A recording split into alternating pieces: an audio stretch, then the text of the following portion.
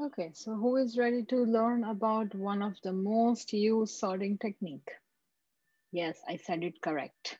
Let's save the best one for the end.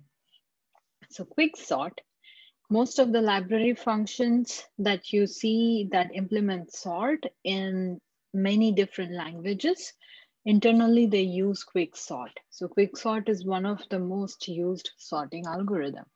Why is it so attractive? What does it do different compared to all the other sorting that we have seen in this module? We have started by looking at searching algorithms, linear search, binary search. Then we looked at three basic sort algorithms such as selection sort, insertion sort, and the bubble sort. And after looking at selection, bubble, and insertion, those three type of basic sorts, then we looked into the merge sort, which uses the technique of divide and conquer. It gives us, we looked into also the time complexity and space complexity of each of these algorithms that we discussed until now in this sorting module. So merge sort, it gave us just a quick recall. It gave us the time complexity of big O of n log n, and but the merge sort was not an in-place sorting algorithm. Rather than in place, it was out of place sorting algorithm, and because of that, it required some additional space apart from the input data in order to perform the operations of merge sort. We divided things into two and then we stored that sub arrays individually into an additional memory space.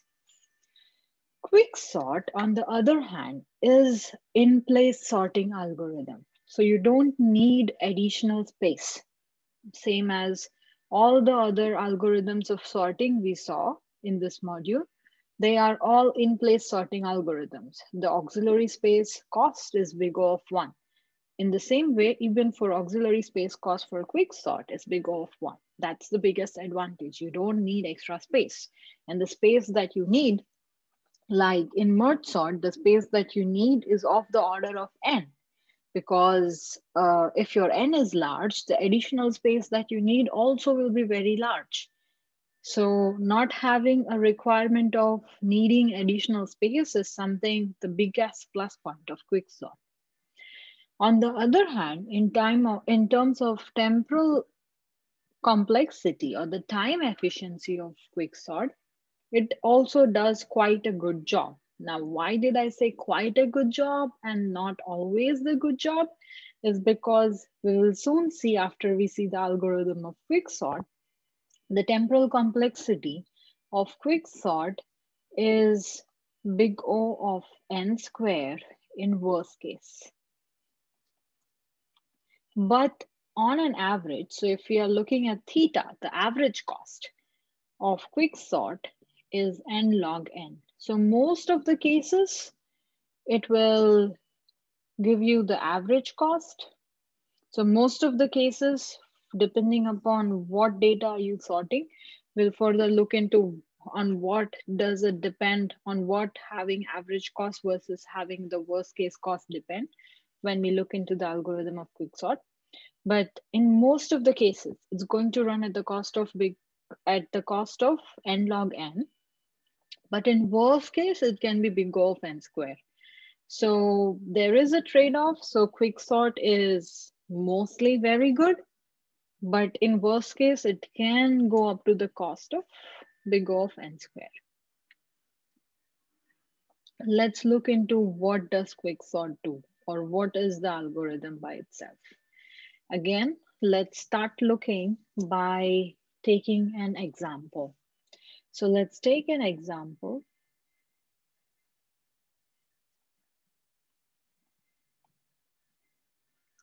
Sixty-eight, 90, 29, 34, 17. There are 7 elements in our array.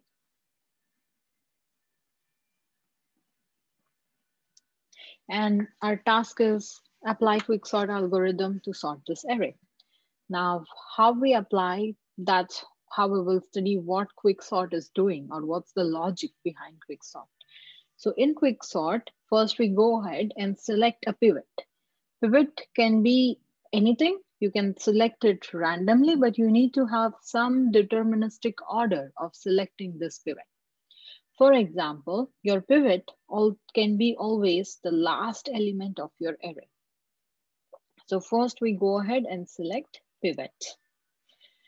Once you have your pivot, then even for QuickSort, same as merge sort, we will be using divide and conquer technique. And the algorithm that we'll see will also use recursion, same as merge sort.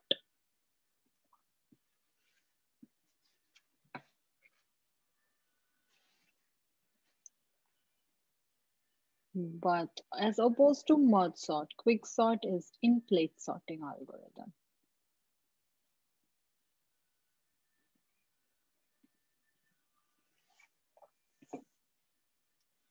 So first we went ahead and selected our pivot. Now, because now you know what is divide and conquer technique, right? I hope you remember from our last class of merge sort. So in divide and conquer, there is some logic we are going to apply to divide elements, and we keep dividing until we find the sub-problem and until we know the solution of that sub-problem. Once we know the solution of the sub-problem, we do the conquer. So we design the conquer step in a way that if you have two sub-problems and you know the solution of these two sub-problems, then you can do something to know the solution of the original problem. So we are going to use that same technique over here. But how we are going to divide our elements is that we want to rearrange or relocate this element P, our pivot, in such a way, position that in this array, such a way that after repositioning all the elements towards in the left side of that P should be lesser than P. Doesn't matter those elements on the left side of P are in sorted order or unsorted order, but they should be less than P. And all the elements on the right side of that repositioned element, they should be greater than P. In that way, if you have any array in which all the position towards all the elements on the left of that array, left of that item in that array are smaller, and all the items on the right of that, all the items that are right of that particular item in that array are larger, then what you can say by that? You can definitely say that that element is at its perfect position if it was a sorted array, right? Because in a sorted array, all the elements towards the left will be smaller than the element, any element, and all the elements towards the right will be greater than that element.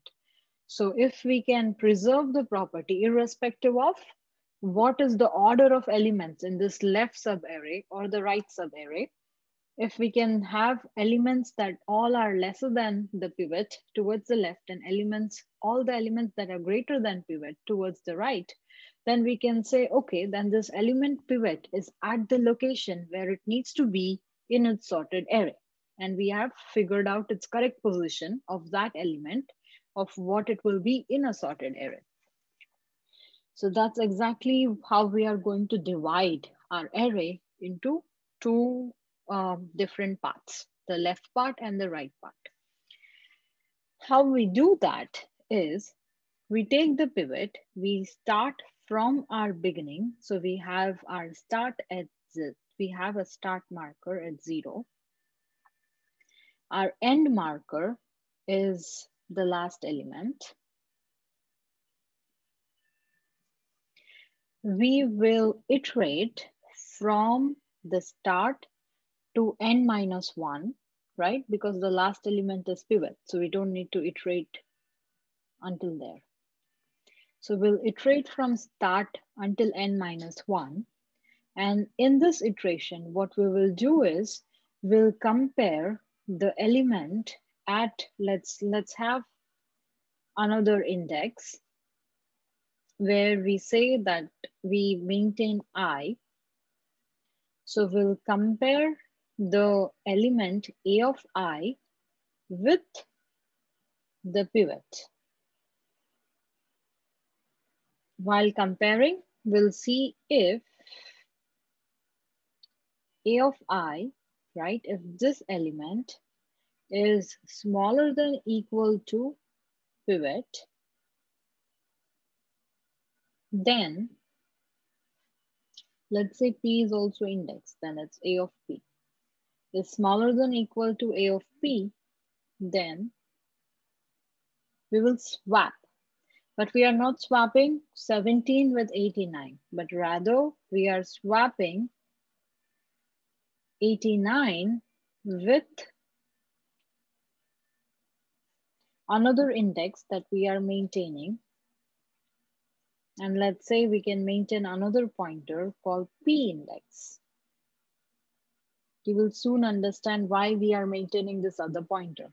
We are doing all these steps in order to arrange the array in such a way that once we relocate our P from this last position to some new position, everything towards its left is smaller, everything towards its right is greater.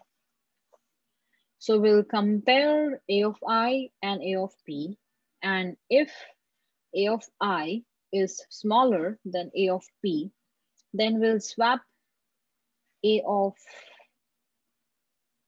I with A of P index. P index is a location where we want to shift P in our final, it's the final destination of P. And that will, we want to move this P index and arrange the array in such a way that we get to what our goal is. And if we swap, then we increment our P index is equal to P index plus 1. And while doing this, let's see how it works. And then after this step, we will increment our I. So in first iteration, our A of I is, if it's smaller than A of P, then we'll increment, then we'll swap A of I and A of P index. But because our A of I is not smaller than A of P, so we'll just increment our I. Then we will compare this element, A of I, with A of P again. And if A of I is smaller than A of P, then we'll swap, but it is not. So we'll just simply increment our I. Even at this location, our A of I is not smaller than A of P. So we'll keep incrementing I until we find something that's smaller than A of P. If we don't, then we just move next. So in this case, even 29 is not smaller than 19. Then our next location of I will be this. Even 34 is not smaller than 19. And we were iterating I from start to I. In this case, because we have seen all our elements and nothing is smaller than 19. So that means the correct position for this element 17 is wherever the P index is pointing to. So finally, we'll swap the item that whatever item P index is pointing to with whatever item P is pointing to. So finally, we'll have this swap call after a for loop of I. We'll have a swap call swap A of P index with A of P. And when we are done with this swap call, then you can just return the P index because that's the new position. That's the correct position of the pivot. So it will, doing this partitioning, it will position 17 over here and it will shift 89 after this iteration. It will shift 89 over here. Now in this step, We partition the array in such a way that when we selected pivot as 17, then all the elements on the left of this is, unfortunately, we didn't have any elements that's lesser than 17. So the left side of 17 is empty. And the right side of 17 has all the elements that are greater than 17. Let's see how this works in case where we have some elements that are going to be towards the left and towards the right. So let's see one more. Let's take one more, a bit different example, just a small modification, and let's see how things work. So let's take 89, just to make things clear to you, because if you understand what we are doing here and why we are doing this, then you can automatically make your pseudocode and algorithm pseudocode and C++ code on your own. So let's take a number, say, what's your favorite number? Let's take 50, right? So 50, we have some elements that are smaller than 50, and we have some elements that are greater than 50. So in this case, now we are again doing the same thing. We are taking our pointer I, pointer P index, starting from our start location. This is our end location. Because we know the size of the array, you know your start and you know your end. We are assuming that. We take P as our last element. And then we are doing the same thing. So now what we do is we compare the item at A of I with the item at A of P. If this item is greater than this item, then we just increment our A of I. We don't do anything.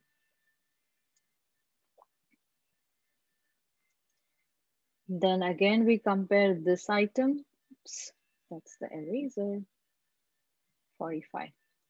Then again, we compare this item with this item, right? 45 is now not greater than 50. And because 45 is smaller than 50, so now we have to do swapping. And what we are swapping is the element that is at the index A of P index. We are swapping it with A of I.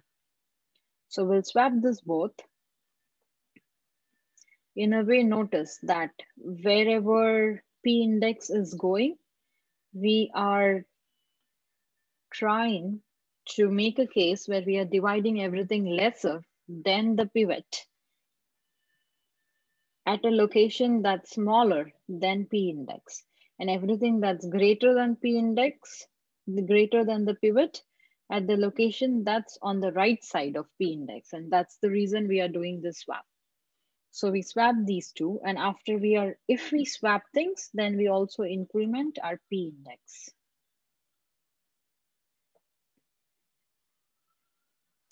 Then we compare 89 with 50 because 89 is greater than 50. We won't swap things, we'll just increment our I. 68 with 50, 68 is greater than 50, so we don't swap things, we increment I. 90 is also greater than 50, so we don't swap anything, we increment our I. Finally, so 29 is smaller than 50, and this is the time to swap things. So what we swap is A of P index with A of I. So our 29 will come here, and our 89 will go here. After we are done with the swapping, we'll increment our P index.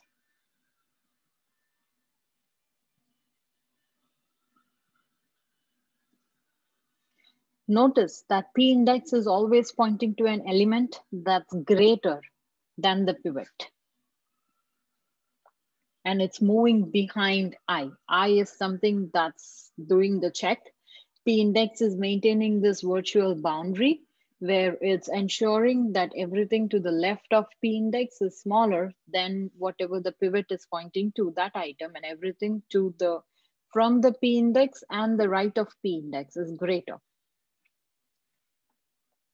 So now we compare the values of, again, A of I and A of P, because A of I is greater than A of P. So we just increment our I. Finally, we compare the value of, again, A of I, A of P. 34 is than smaller than 50, and that's where we'll do the swap. We'll swap these two elements. So our 34 will come over here. And what was the element with that we had here? 68. And our 68 will go over here. After we are done with the swap, we'll increment our P index.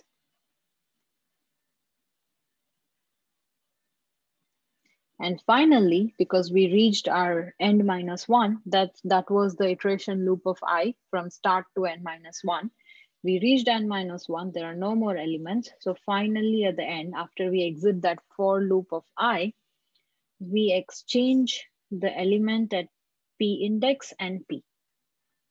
So if when we do this, we are placing the element that's the pivot at its correct location.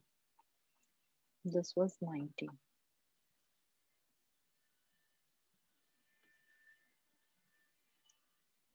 So now, do you notice that after doing all this, this is called partitioning. Let's call it partitioning. After running this partitioning process, now we have 50 relocated from wherever the initial position was, which was last, to its new location. And if we sort this array, let's look at how would this array look when it's sorted. So it would look with 29 the smallest, 34, 45, 50, 68, 89, and 90. You see, in the sorted position, the position of whatever is the correct position of 50, that's the position we get after doing our partitioning algorithm. Because everything on the left of 50, irrespective of if it's arranged or not, that's definitely smaller than 50, and that's what it matters. Everything on the right of 50, although these elements are not arranged in a sorted order, but still they are greater than 50. And that's what ensures that 50 is at its correct location. So this is how we can partition things using QuickSort. Now, after we have partitioned these things, after we have partitioned our array into two different arrays, so let's call this as our left and this as our right. Can we do the similar process of partitioning in each of these sub arrays that we have framed? Yes, we can take the pivot P in each of these sub-array, and then we can do the same process where you can take P index, I, and then you compare your pivot with A of I. If A of I is greater than P index, if A of I is greater than A of P, then you just increment I. If A of I is smaller than A of P, then you exchange A of P index and A of I. So in this case, as 29 is smaller than 34, we will exchange 29 and 45.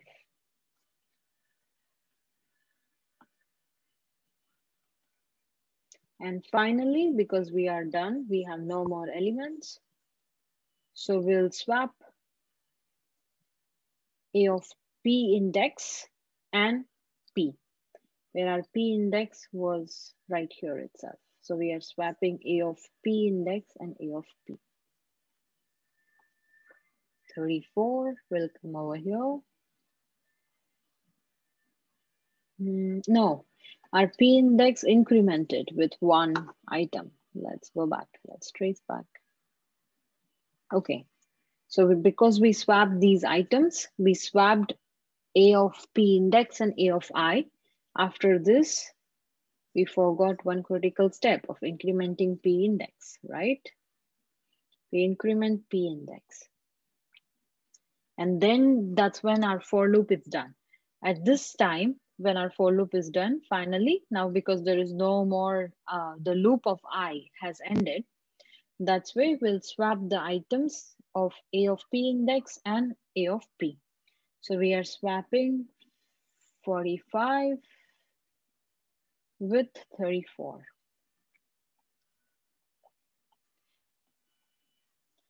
And now we have created new two sub-arrays. This was the pivot, we have solved its position.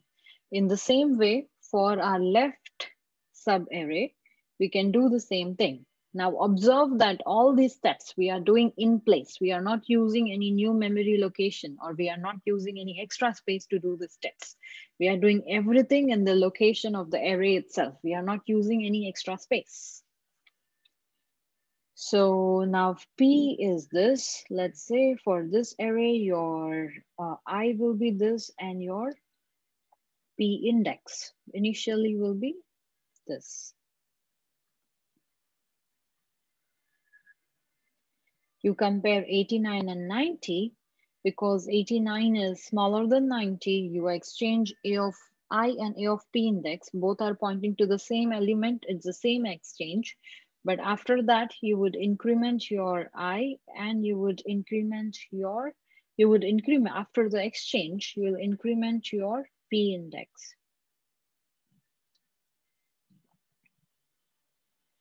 And we'll also increment our I after we exit the outer for loop.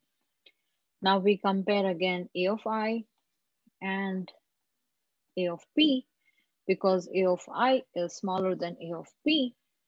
So again, we swap our A of I with A of P index. Both of them, they're pointing to the same. So swapping element with element that at the same position, it will remain the same. And after the swap is done, we are incrementing our I and P of, we'll increment our I, but because this is our last, there is nowhere else, like no more elements before the pivot, there is nothing to increment. So this is our last position.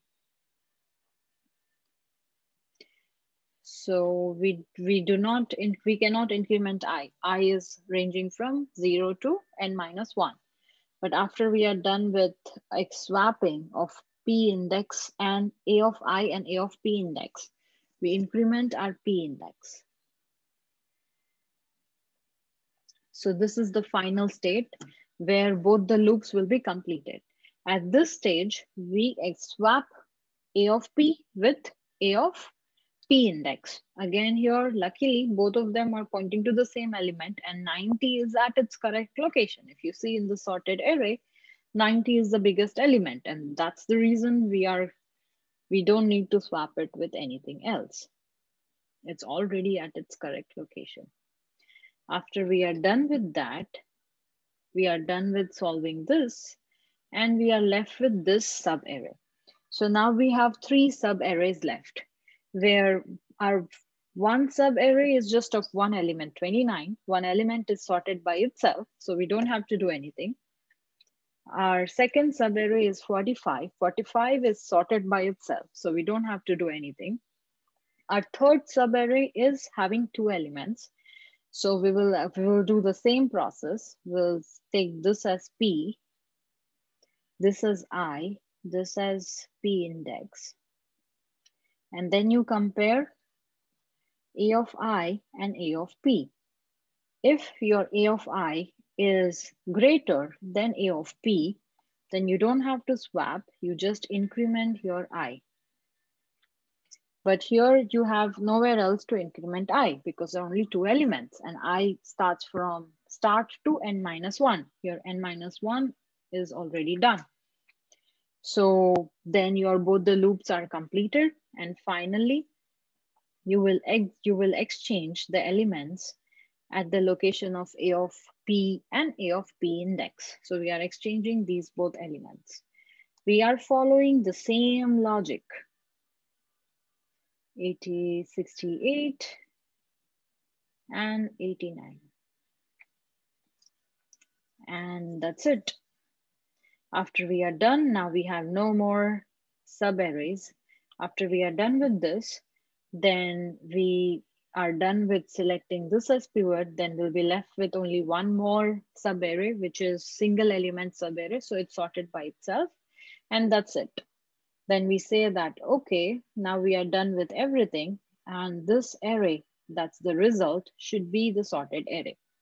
This is your QuickSort algorithm working, an example of QuickSort algorithm sorting an array, all from beginning until the end. So what are different steps that we did? We did the partition step, right? Where we rearrange the things like having that A of I, A of P index, having A of P, and then swapping the concept. So that's one of the things that you should capture in your pseudocode. So you'll have a function called partition. What other things did we do? We did the divide step. And by now you should know, in order to do the divide step, what can we use? Recursion, correct. So in order to do the divide step, we can use recursion. So first, when we started, we took the whole array, we initialized our pivot. So we started with a partition step. Inside the partition step, you can initialize your pivot. You can initialize all that I, P index, those two index, and then do your partition step where you, at the end of partition, you will swap your A of P index with A of P. And after that swap, your pivot is at its correct location. Once our pivot was at its correct location, then we got a clue of how we can subdivide things on its left and things on its right into two independent problems. So once we have these two independent problems, you can run QuickSort itself from the beginning, the start, to pivot -1, and from pivot +1 to the end, right? So if you pass these arguments to the QuickSort, it will perform the same algorithm on the left subarray and the same algorithm on the right subarray. And that's exactly the recursive call that we are going to make.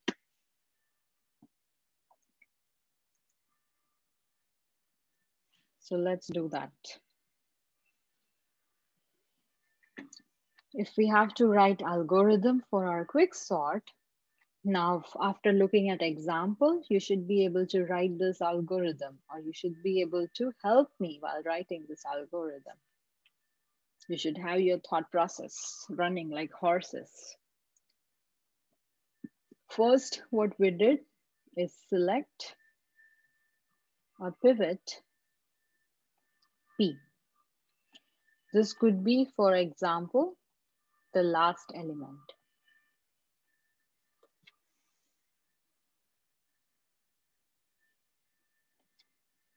Then the second step, we did rearrange the list or the array such that A of I is less than equal to P and A of J is greater than equal to P, which means all the elements on left of P are smaller than P, and all the elements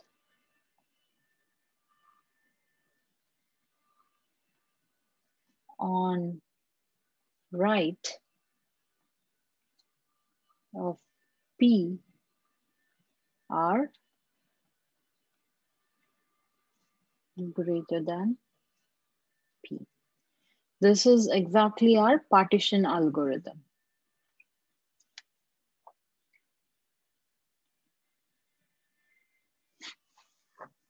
Then once we are done with such division of array, then Then the third step that we did is exchange the pivot. Let's say that P is an index, so then we can say A of P is the item that we are looking. Exchange the A of P with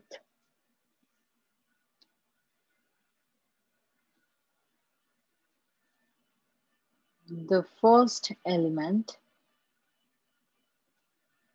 of the second subarray. So we divided things into two subarrays, and P index was our virtual boundary that was separating these two subarrays. Everything to the left of our P index was smaller than P, and everything to the right of our P index was greater than P.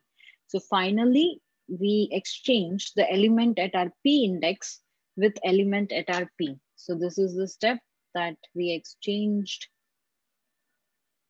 Swap A of I index, A of P index with A of P. After we are done with these three steps, the final step, we need to do this for the subarrays also. So sort the two subarray recursively. The word recursively means after while we were sorting the left subarray and right subarray after the first iteration, we further decided the pivot, we found the correct position for pivot, we further divided into multiple, and we'll keep on doing that until our array or the sub problem is just one element. When the sub problem is just one element, you know that that's already sorted. So you don't need to do anything further, and that's how we will end it.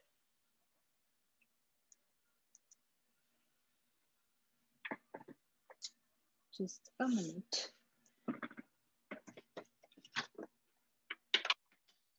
Let's see if we can add some light.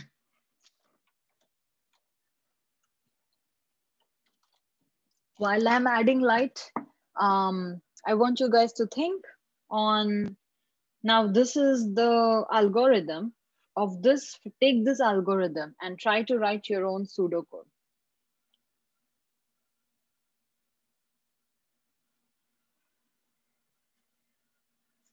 Start writing with writing the pseudocode of this function partition, right?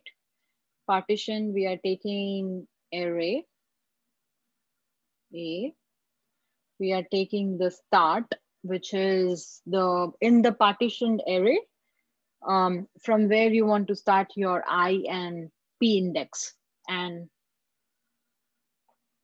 we are taking end. So where you want to end your I is end -1. So these are start and end of your partitioned array. We are taking these three things as your input. Write this function partition to do the operations that we just discussed while running an example.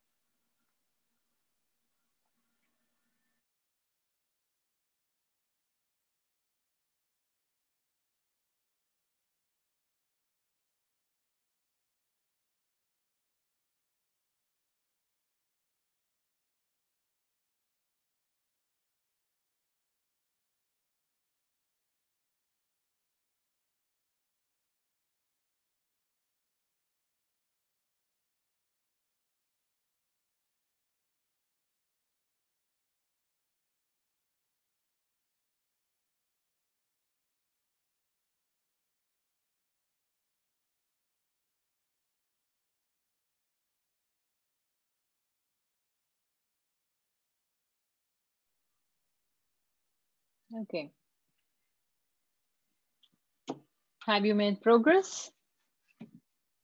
Are you done? Already you have your pseudocode? I wish you do. Because by now you should be, after tracing that example, which we traced the steps from the beginning to end, you should be able to make your own pseudocode with that. It's exactly the logical steps that we would do. So first, while we were running things in example, we selected pivot. So let's say pivot P is equal to end. Pivot as our last element. And let's say P index is equal to start. That's our first element. Then we have a for loop of from I equals to start. That's the first element of the subarray that we are partitioning, to n minus 1, because last element end, a of end is our pivot itself. So we don't need to run I until n. We just need to run I until n minus 1. Inside this for loop, what we are doing is we are checking if a of I is lesser than equal to a of p. We are checking if a of I is lesser than equal to a of the item at pivot. If it is lesser than the item at pivot, then we enter this if loop, and in that case we are swapping. We are swapping nothing with p. We don't touch that element until the last step of our partitioning. But what we do is we swap items between a of I and a of I index or p index. So swap. So we are preparing the location of we are preparing the location of p index in such a way that that location will finally, after we are done with this for loop, it will point to a location where the item that's pointed by pivot needs to be. And then only in the last iteration, we'll be swapping a of p index and a of p. So in this iteration here, if a of I is smaller than a of p, then we swap a of I with a of p index. In this way, you are ensuring that all the elements that are on the left of a of p index are smaller than a of p. A of p is your pivot pointed item. And you are ensuring that all the elements to the right of a of p index are greater than whatever your pivot is pointing to. If you do the swap of a of I and a of p index, then you increment your p index by 1.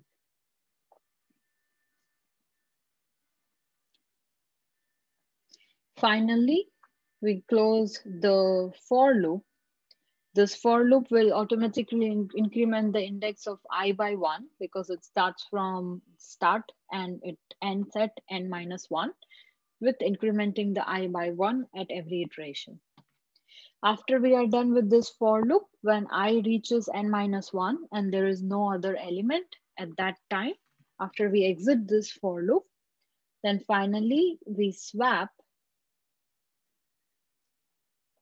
a of p with a of p index.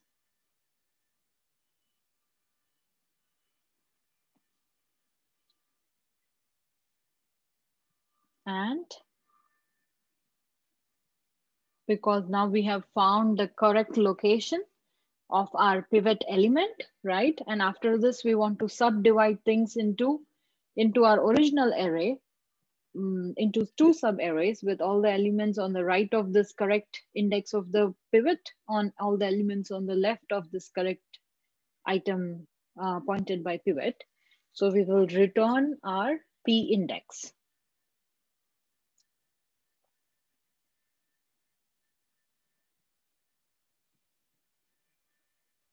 Notice that in this step where we swapped the items pointed by these 2 pointers, but we didn't swap the pointers themselves. So p index is still pointing to the location where the pivot should be belonging. That's why we are returning p index. That's it. So this is your partition code. Next, we are not yet done. We need to write our QuickSort code.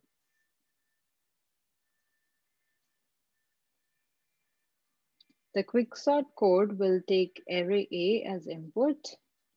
It will take, we actually, in most of the previous sorting algorithms, what did we take apart from array A? The size n. But here, because we can take size n and you can find out your start pointer and the end pointer, or directly you can take your left pointer, because think when you are going to recursively call quicksort, you have a single array where you are returning the correct position of a pivot when you call partition function. Now, after calling partition function, you have this pivot that's dividing your array into two, left subarray and right subarray. In this left subarray, next when you want to call quicksort recursively from the element that's at the leftmost in the left subarray until the element that's p minus 1. And you want to call for the right subarray, you want to call the quicksort for p plus 1 until the end. So somehow you are using the pointers, right? The start pointer and the end pointer for all the functions. And that's where it will make easy rather than just passing the size, or rather than assuming having size as your input argument, directly having your left and right pointer. So left and right pointer as your input argument. Inside quicksort, what we are doing is whenever we have a recursive function, two things is most important. First, we need to have base case of when that recursion will end. Second, whenever we call a recursive function, don't call it.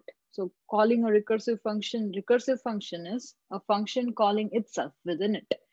When we are calling a function within the function itself, the arguments of the function needs to be different. So these two are most important things. So let's first make our base case. Our base case is nothing but we have two left and right pointers over here.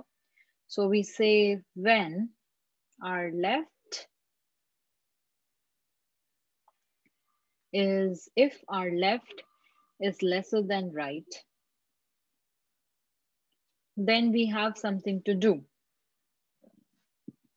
Whenever our left becomes equal to right, that means we just have one single element, right?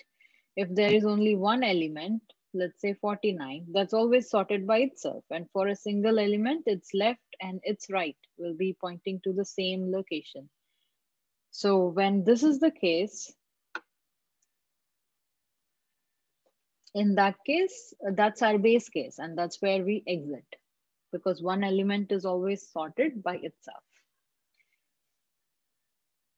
Until our left is smaller than right, we are definitely sure that we have elements more than one. It can be 2, 3, 4, and who knows, but something more than one. And that's when we keep doing, until that's the case, we keep doing this, whatever we want to do in quicksort.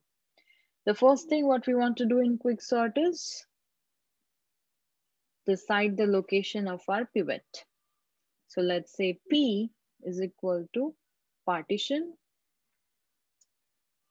or not to confuse with the P, let's call it item P. That's the value of the whatever the pivot is pointing to. Oh, we are returning what we are returning in our partition. We are returning index. Okay, so because we are returning index, let's just take value. Let's just take it as index. So P is index, which is partition, and we are calling partition. We are passing A, the original array, to that. We are passing the left,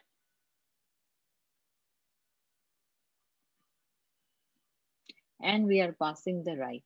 This is not the recursive call. This is function. We are calling function partition, the function that we designed right here from QuickSort.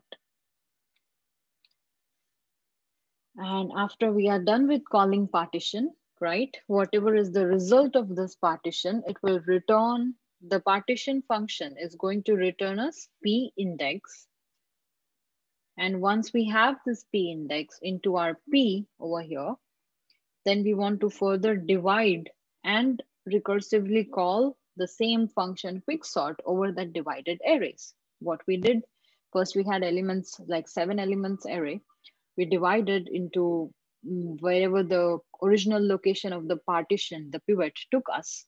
And then we took the left subarray of the pivot, the right subarray of the pivot. We did the same thing. Then we took the pivot in both the subarrays.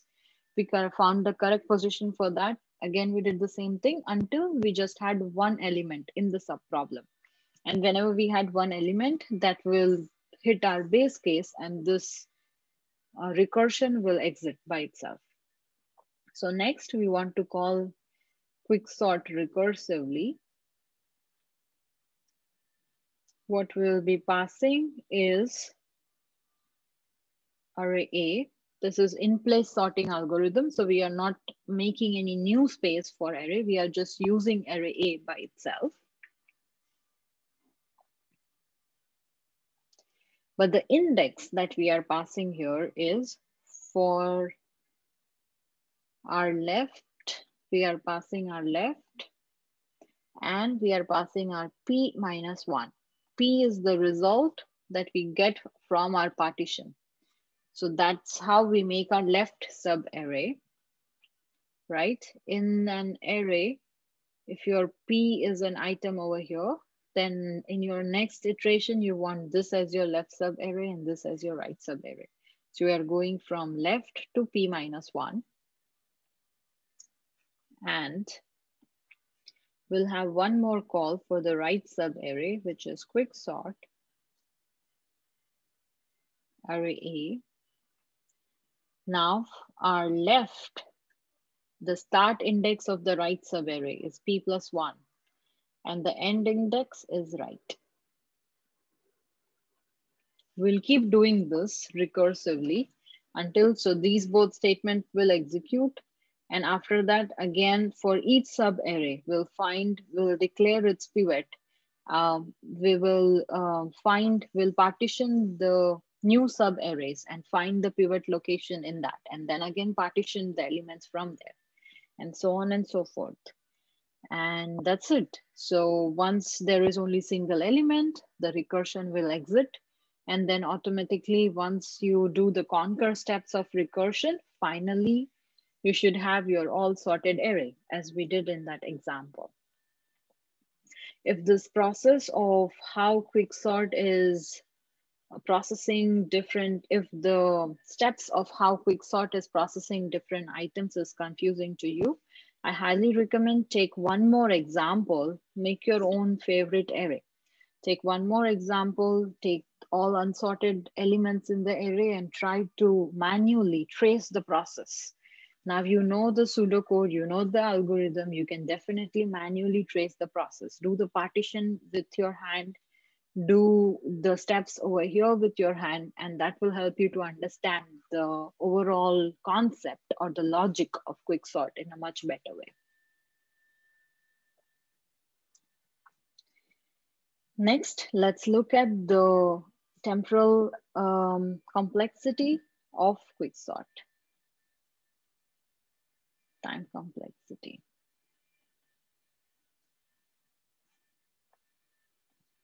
As initially, before starting the topic, we already said that the worst case time complexity of the QuickSort is big O of n square. When would that happen? Let's say if the array that we are sorting is already sorted. Something like, let's say the array that we are sorting is 1, 5, 9, 50. In that case, what will happen here is your pivot initially will be this, but because the correct position of pivot is right that same position itself, so when you are dividing your element, how you are dividing the element is you are dividing the element after finding the correct position of the pivot, the elements towards the left and elements towards the right becomes individual two sub-problems, right? Now, if these two sub-problems are of same size, then can you imagine, can you think of the similarity with the merge sort, right? In merge sort, we divided the array by our midpoint was n by 2. So we always divided things in the factor of 2. And at the end, because we are dividing things with the factor of 2, we ended up having log to the base 2n multiplied by n. So n log n complexity. So if even in QuickSort, if the pivot that we select is a good one and it's able to almost divide the original problem size into two equal subproblems every time the division happens. And after this, again, we select pivot in this subproblems and then that divides it further, right? So every time we are dividing, if the division happens into two equal subproblems, then our cost is similar to merge sort is big O of n log n. But in this case, we won't call it big O, but let's call it average cost, which is theta of n log n. But if our pivot doesn't divide it into two equal sized subproblems, like in this case, in this example of if we have input of already sorted array, then in that case, our subproblem 1 is of size n minus 1. And our subproblem 2 is of size 0, right? Then in this subproblem 1, you will select P over here. And then the next subproblem is again of this size n minus 2. And then the subproblem of the size n minus 3, something like this. But as you see over here, our subproblem 2 is of size 0 for all these iterations. And in that case, you still have to do n steps because you are not dividing. Your task is to sort everything, right? If you can divide this big task into two small tasks, and then you further divide this two small tasks into four small tasks.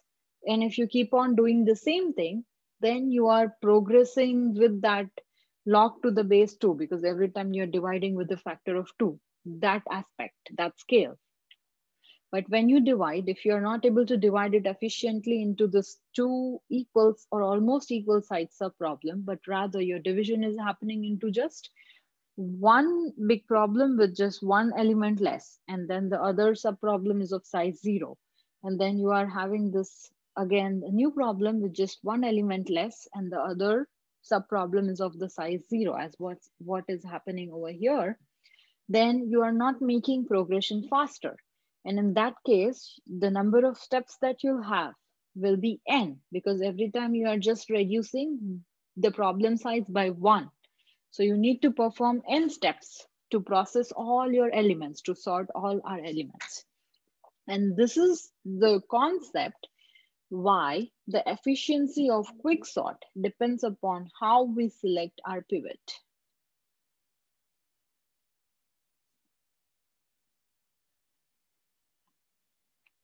If we can select our pivot efficiently, if the pivot is almost able to divide the problem into two subproblems in every iteration, then our efficiency is almost equal to n log n. Otherwise, if we are not able to divide, this is the worst case. In that case, our efficiency is big O of n square. Let's see, this is what we saw by example and got to know the efficiency by intuition. Let's see how we will exactly calculate the efficiency. So let's first calculate the efficiency of our partition algorithm.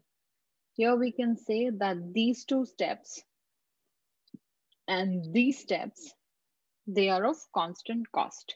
Let's say cost C1.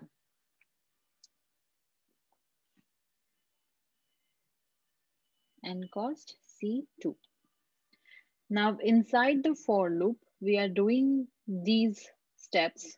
So all the steps that we are doing inside for loop, let's say they are costing us C3. And these steps we need to do n times because this for loop is going from start until end. So it's going over all the items, just one less, but still that can be neglected as constant. We are finding the worst case cost.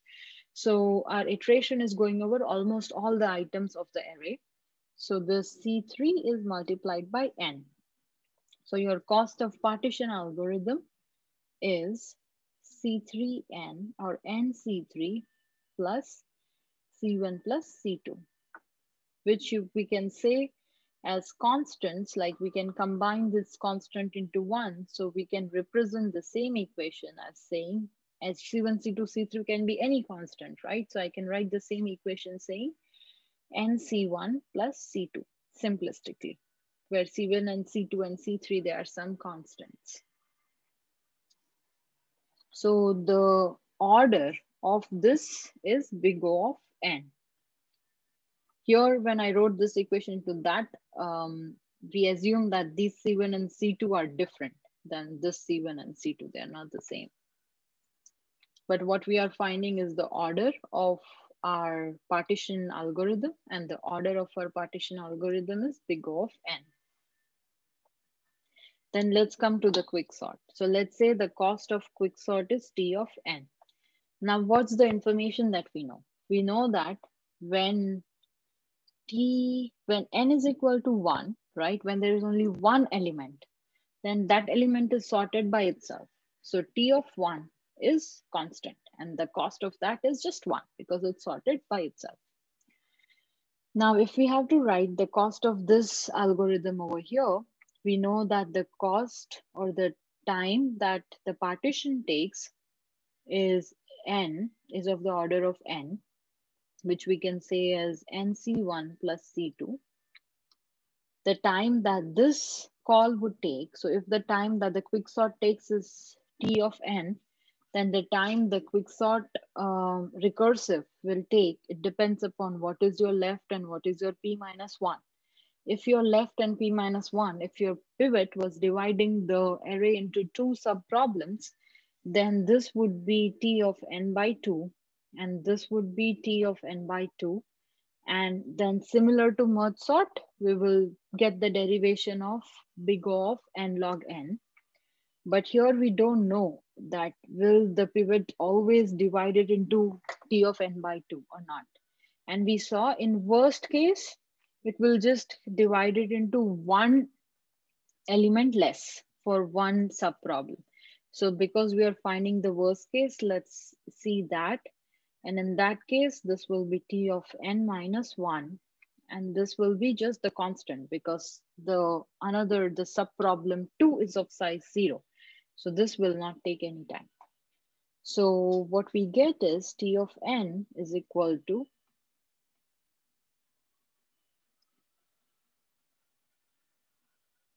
T of n minus 1 plus nC1 plus C2. This is our equation.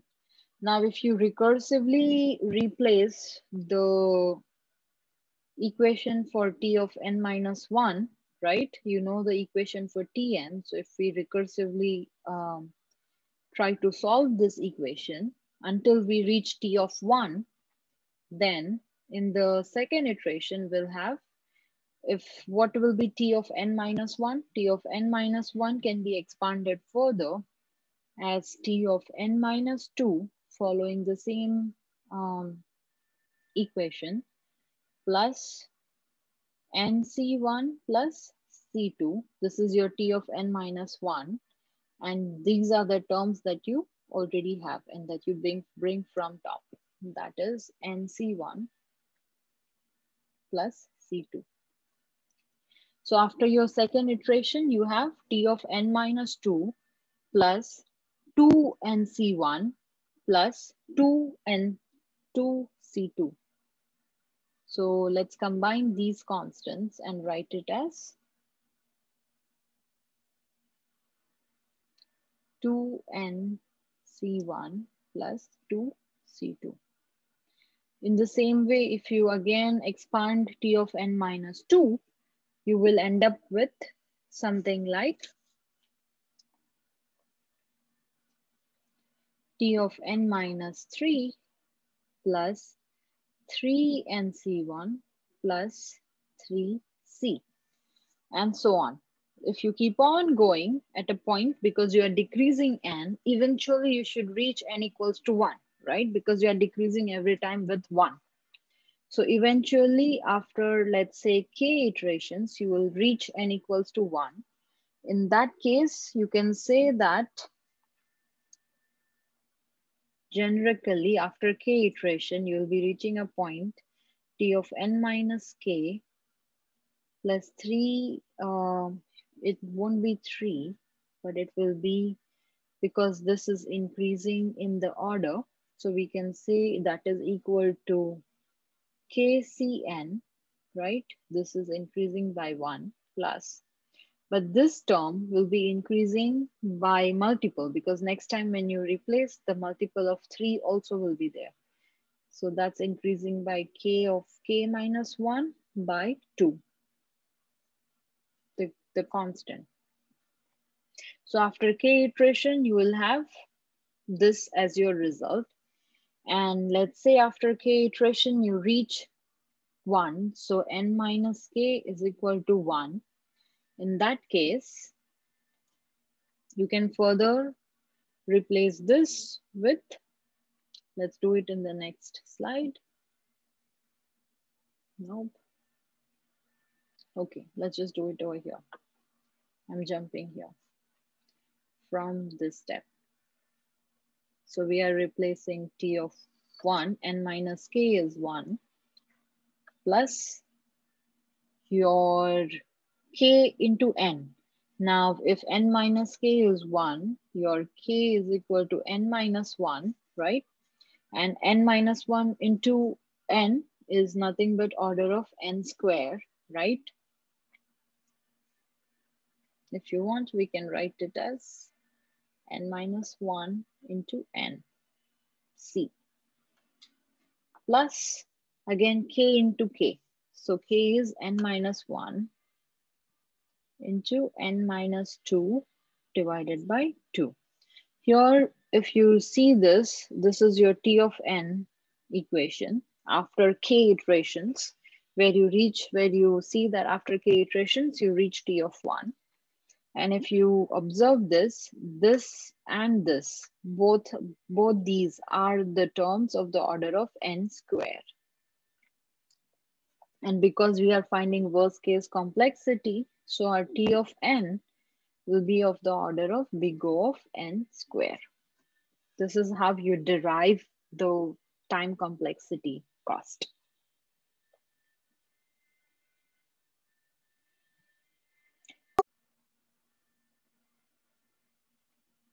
So finally, QuickSort is a in-place sorting algorithm. So let's discuss the space complexity.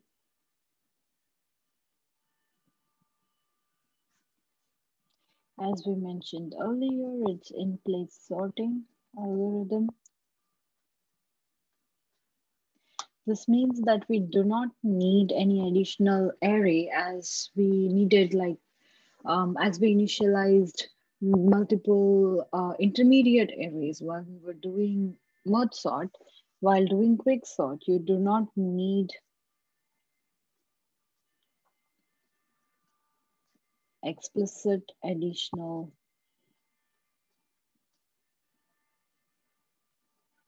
arrays or any other data structure that you need to store in memory. But it is in-place sorting algorithm, but because it's a recursive sorting algorithm, or at least the implementation that we did is in recursive fashion, there can be the same application that you can write pseudocode and program in many different ways. So one of the implementation that we did is in a recursive fashion, right? In our QuickSort, we are calling the QuickSort function inside itself recursively. Every time any recursive function is called, we do allocate an explicit function called stack, where you push the function with its arguments of every call instances. So first, when it was called, it will push arguments 1, second time arguments 2, and so on and so forth. So whenever any function returns, then that item gets popped from the stack. And in that way, our system inherently maintains the recursive call stack. So because QuickSort is implemented here the way we did in a recursive fashion,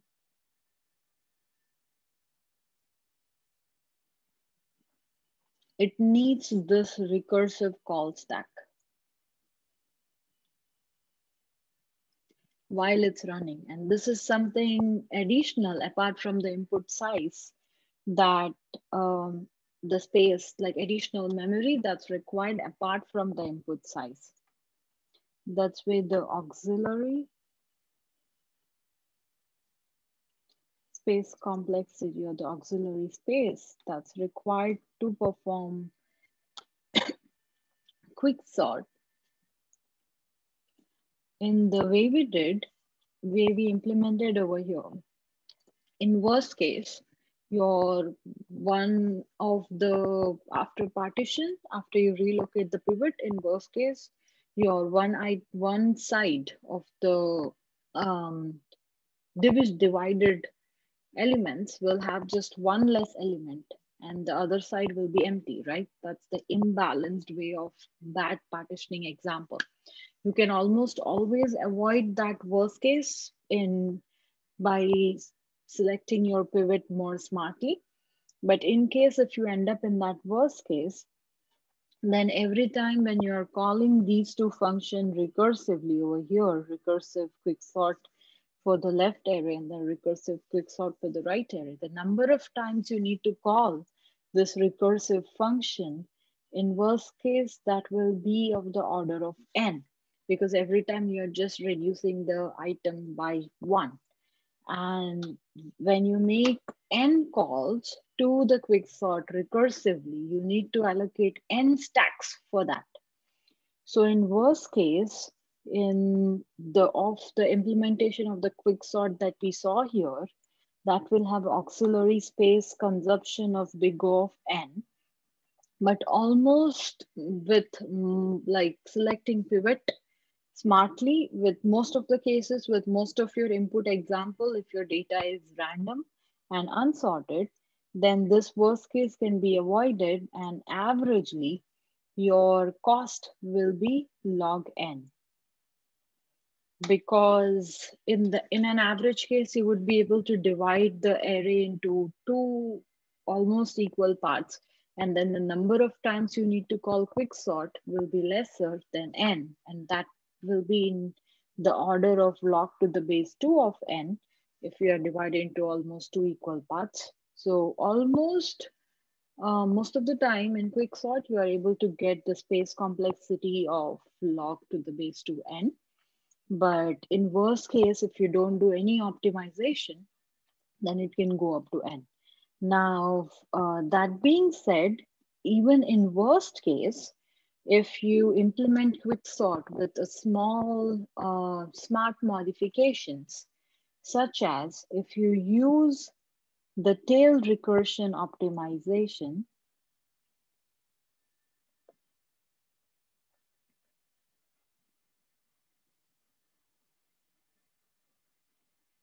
and if we ensure that the smaller half of array, so if we don't divide the array in a proper way, then the smaller half has just the 0 element. So if we ensure that the smaller half of the array is sorted first, then in that case, because then you don't, the smaller half of the array does not have any elements, so you don't have to allocate stack for that. And just with such minor optimizations, where your tail recursion optimization is implemented when you are usually compile your program using GCC compiler, right? The compiler has some optimization flags which you can use. So if you use an optimization flag like O2, it will automatically do the recursive tail recursive optimization inside it. But if you use optimization O1, then it does not do that. So there are some smart ways in which the worst case space, auxiliary space complexity of QuickSort can be moved from big O of n to big O of log n. That's it. So that's all we have for today on the QuickSort. And if you have any questions, please see me in my office hours. Thank you.